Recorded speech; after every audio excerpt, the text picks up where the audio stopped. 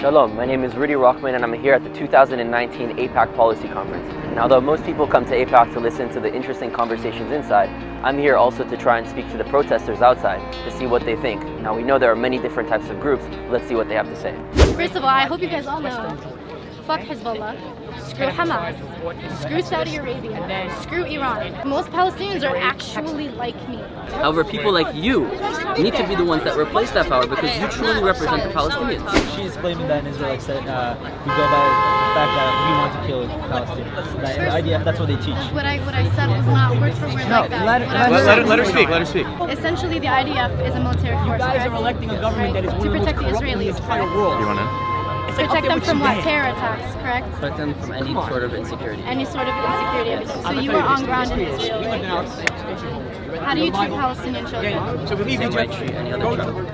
Where did you work? I was in paratroopers with League Combat. Have you ever raided a Palestinian home? What do you say about the raiding of Palestinian homes? I say that there's a context there. If there's a particular individual, Palestinian, not defining all the people, that goes and kills an individual and goes and hides in one of those homes, you can understand how a security force has to go and try and find that person. But a lot of the times, those houses end up being wrongly targeted. Then, again, consequences of a war. But it's so it's just like collateral. No, it's not. It should be condemned. But we have to understand that there's a context of a conflict happening, right? And that conflict should end. And I'm telling you that as an Israeli, and I think you agree with that as a Palestinian. But we cannot just find the instances of suffering and take the whole context out of it. And then just like say, oh, well, this is happening. It is happening and it has to stop. But there's a reason it's happening. You have one extremist group that is not willing to let go of power because they thrive off of that power and have costed the lives of hundreds of thousands of innocent Gazans. And you have another group that says that, hey, I'm democratic, but I'm still willing to bomb the living hell out of innocent Gazans. Well, I condemn any murder of Palestinians. And I do too. Right? And for Israel as well. However, to the context of that bombing, I'm not justifying it, but Israel does everything in its power to prevent casualties. But how? Right? For example, okay, when they're about to go and bomb, and it's not the entire city, it's a certain area where there were rockets specifically shot from there. And before they do that, they call the phones of everyone in the building, letting them know in Arabic, in 5 minutes, 20 minutes, we're going to come and bomb. The second thing they do is they have leaflets that a drone comes and sends out leaflets written in Arabic. If anyone didn't get a call, at least they see. And the third and final thing that they do, they have something called a knocker bomb, where they come and they have a little explosion that just makes noise to let everyone in the building know to leave. However, Hamas forces individuals to stay there so that when the actual bomb comes in order to destroy weapons that are being shot into Israel, that individuals are dead. So I'll condemn the murder of those people. However, we can't take like a conflict and blame all the consequences of the conflict on one side, right?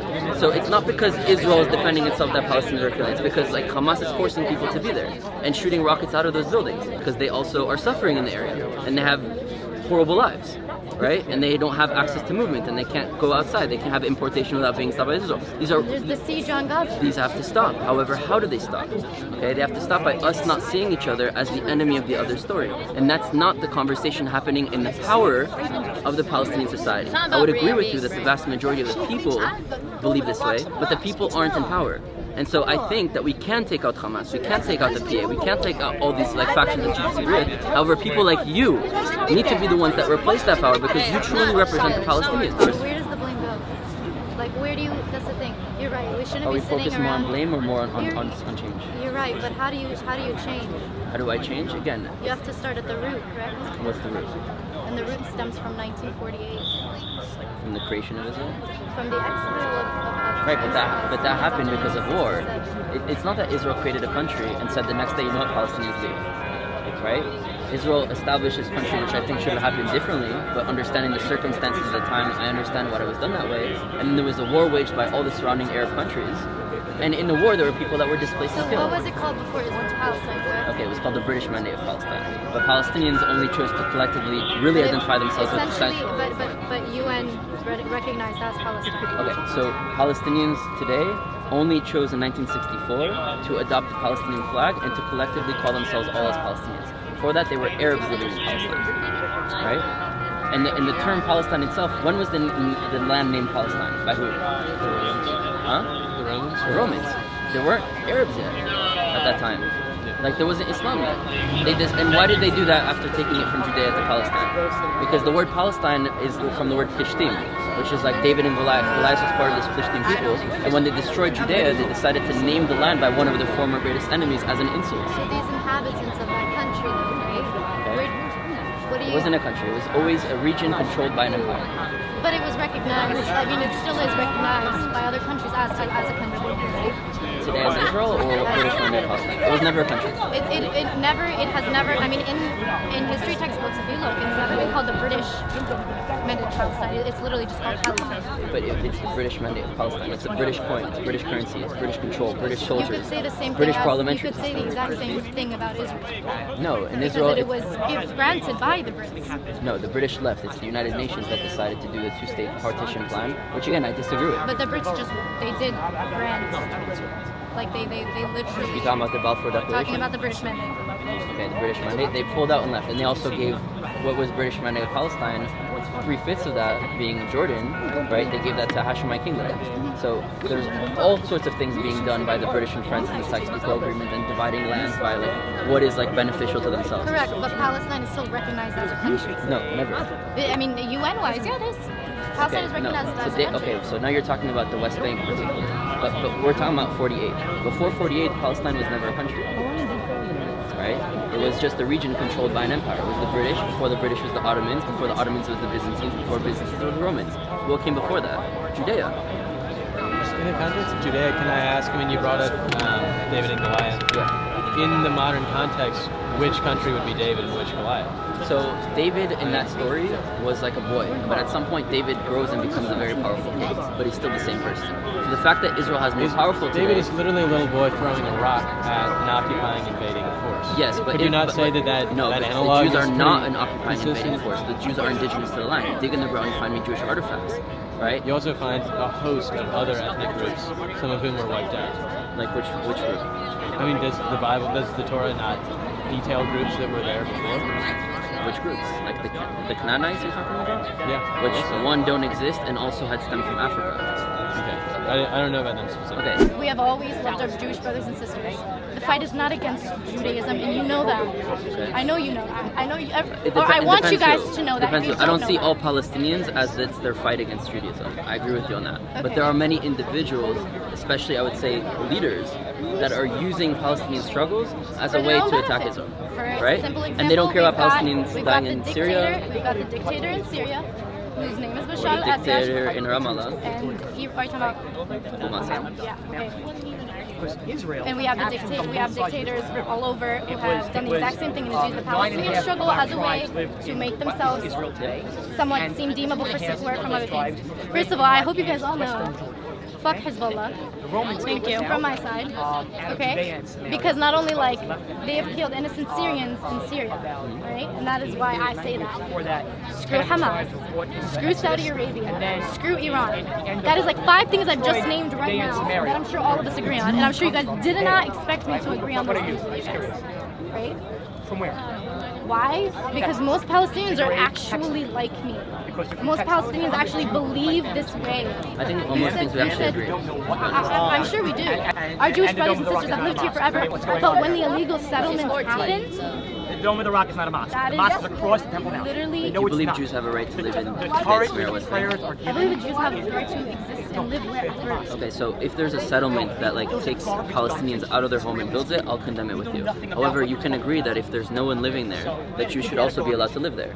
So the idea of a Jewish civilization, aka Yeah, settlement but that's there, not the case. so What's that's- happened?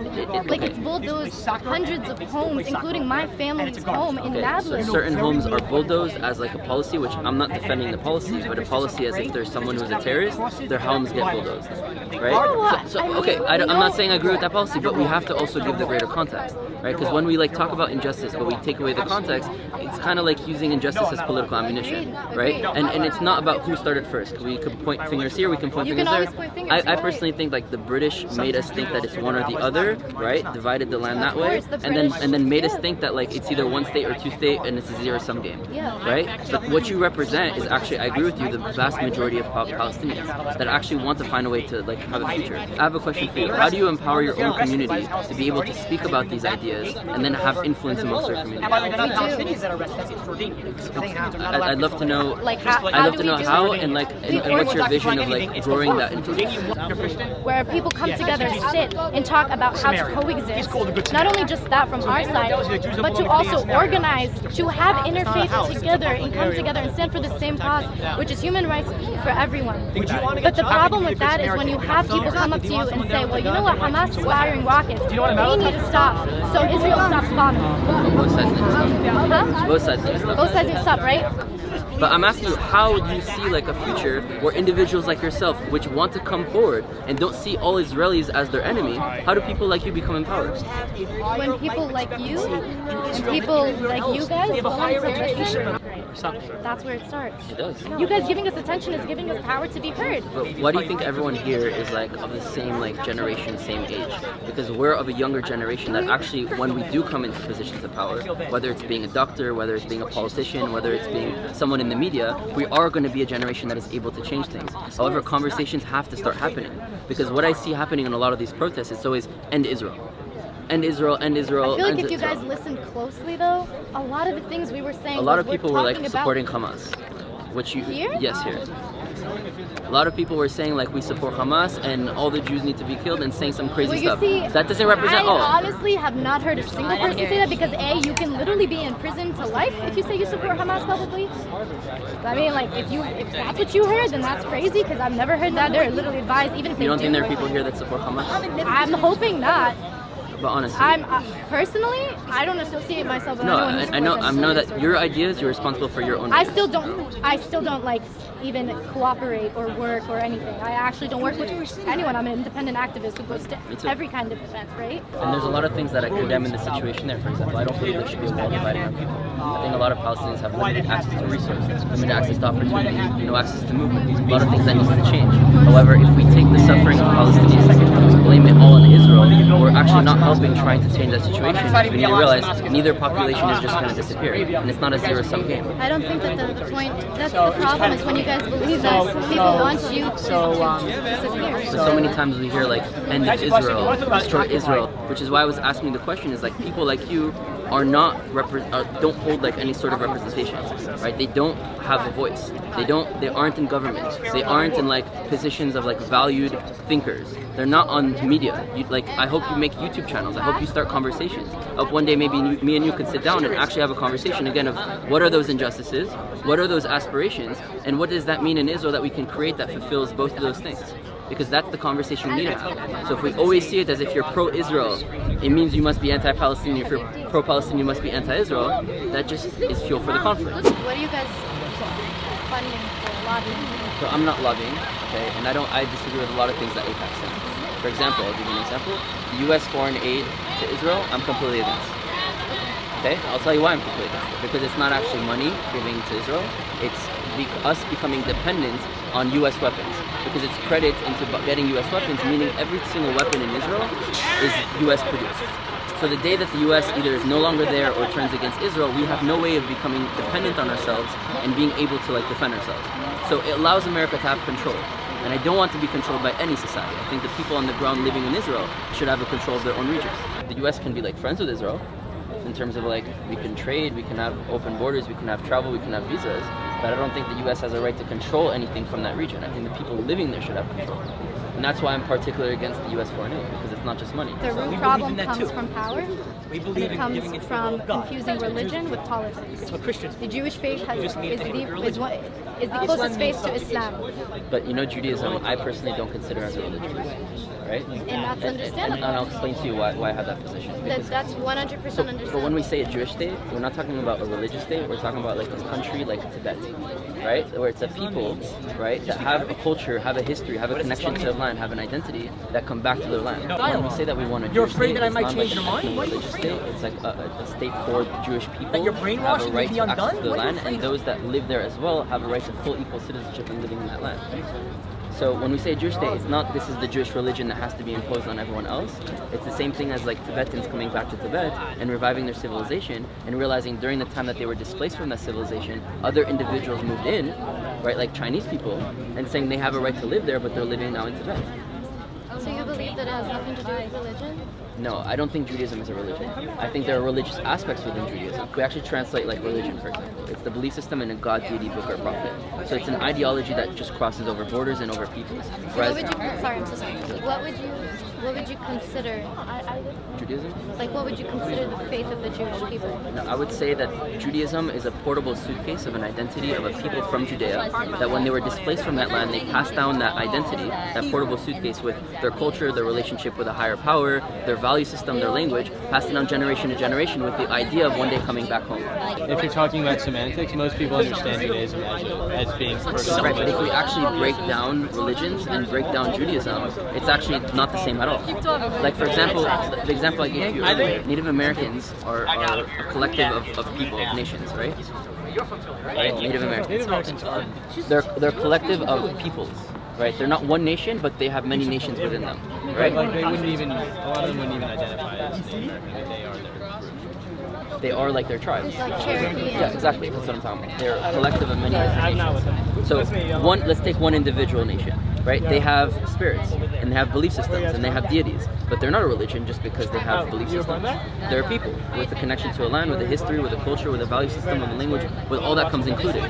So what I'm saying is that Judaism is the collective of that of a people that came from Judea, and that we're able to pass that down throughout the diaspora that they came in. Become a follower of Judaism if they are not ethnically Jewish. So it's not about someone can become a Jew. So you know, someone can actually become Native American. If you go through a process within Native American culture in certain tribes, you could actually go through years of a process to adopt the identity and be recognized as a Native American. I don't know how accepted that is in Jewish society. Like for the way that Jews see converts, first of all, it's years of conversion. It's not like I accept Jesus, I'm a Christian. I accept Muhammad, I'm a Muslim. Right? I accept Buddha, I'm a Buddhist. For Judaism, it's years of adopting an identity, adopting a culture, a value system, adopting the mission statement, adopting the suffering that comes with it, and then becoming part of a people. And so that's the way that we have our own civilization, that people can become Jews. And the way in Judaism, the way that we see it is that a convert is a Jewish soul born in a non-Jewish body that found its way back to its people. My kids will be born in the region, which is why this is like not just absolutely, because I want my children to be able to live in a region that is not just better than the region that we have today, but that is able to live equally and freely with all types of people. So what do you think is the solution? So I don't have like. Let me ask you, like, what do you think? I don't think any people in power right now, whether the Israeli government, nor the PA, nor Hamas, has intention of changing the status quo. Okay?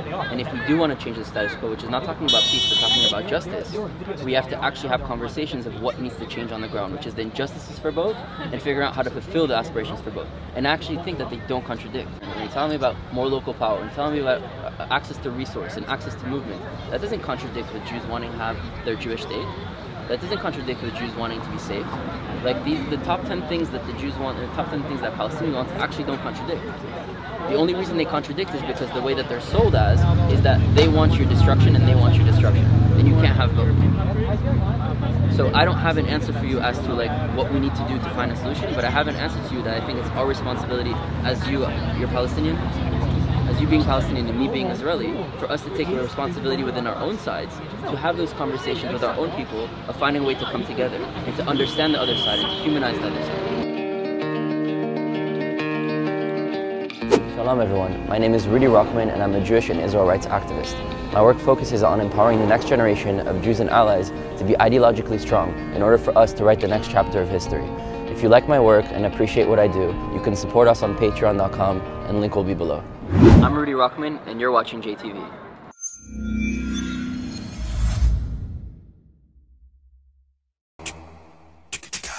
To stay up to date with JTV content, click subscribe here if you're on YouTube and hit the alarm bell.